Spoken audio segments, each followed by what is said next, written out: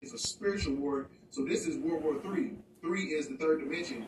That means that the energy from the cosmos is going to war with the third dimension to put everything back into its eternal place.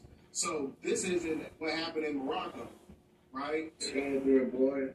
So you had all this red iron oxide dust, right?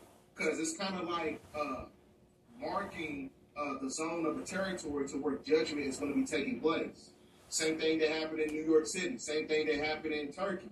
You had this red iron oxide dust that took place right before calamity started to ensue, right?